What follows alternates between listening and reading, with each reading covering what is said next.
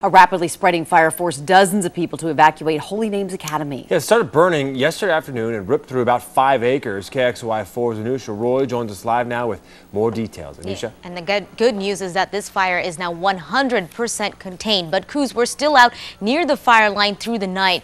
It spread rapidly because of erratic winds Monday afternoon and got as close as 50 yards to Holy Names Academy, forcing staff and residents to evacuate. People were taken to the Mission House and St. Joseph's Family Center. At the peak of the fire, 75 to 100 people were on the scene.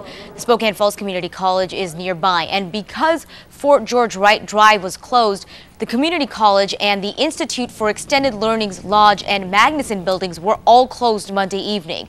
I just called the Community College hotline and it said that those spots will be open today, resuming normal operations. Fort George Wright Drive is also now open. You can call that operations hotline at 533-3303. They'll be updating that if there's any new information. In the newsroom, Anusha Roy, KXLY4 HD News.